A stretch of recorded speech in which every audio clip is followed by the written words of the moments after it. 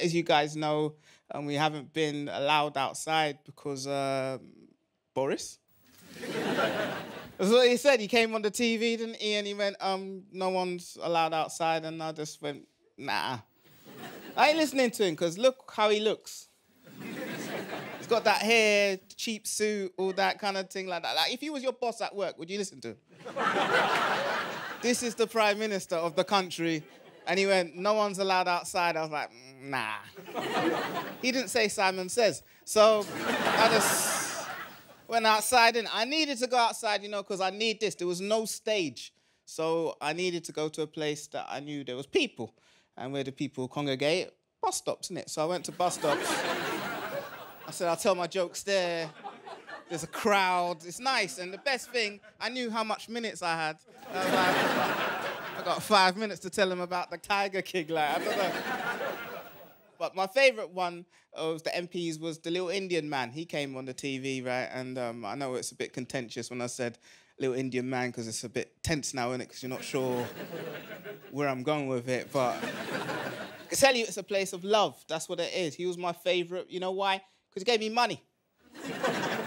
Every month, like, he just gave me money, like a couple more grand. I was like, thanks very much, Rushi. Love you, right? I used to clap him when he used to come on the TV like the NHS. I love this man.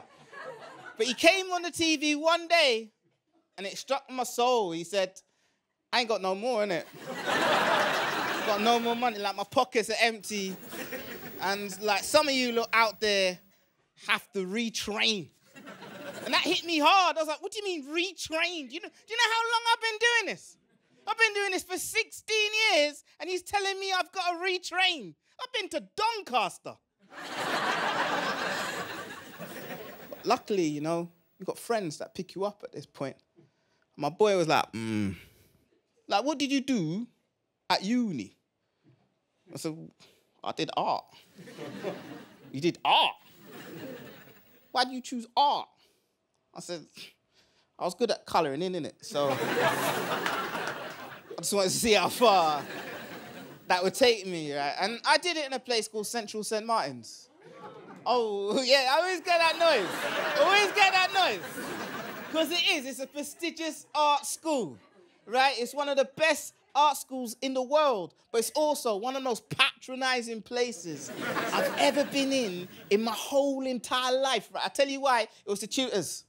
Like, the tutors, like, to describe them to you, they're kind of like white, middle class, you know, like Guardian reading, you know, like the fair trade coffee drinking, you know, like 70% of people in this audience,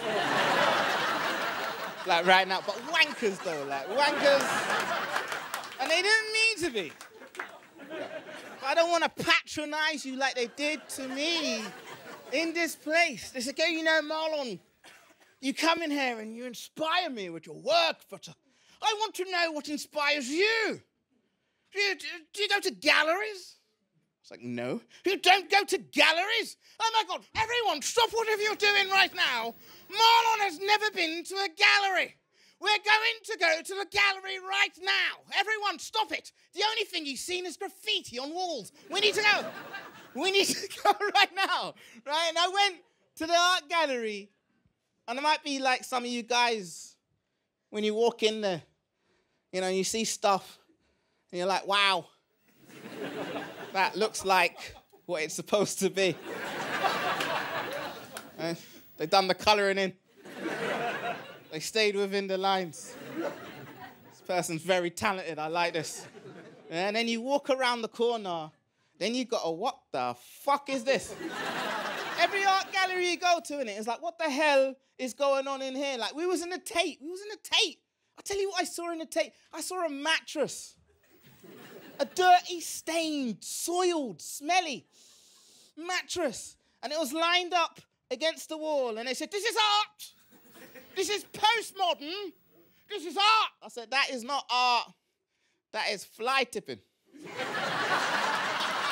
It is. It's only because we're in here right now that we viewed that as art.